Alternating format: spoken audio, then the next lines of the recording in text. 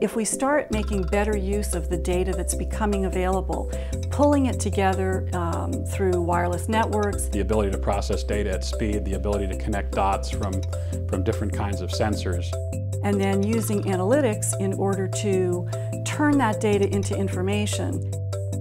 If you could mine data about what treatments were tried with people and what the outcomes were, you could make doctors very, very effective in prescribing better treatments for individuals. We'll have much better ways to reason about the outcomes we're generating. You've sensed the end product that you're trying to create. You can represent it in a machine, you can optimize it, you can manipulate it, you can do computations on it. And take action on that information, then we can help people transform the planet. Absolutely. I'm an IBMer. I'm an IBMer. I'm an IBMer.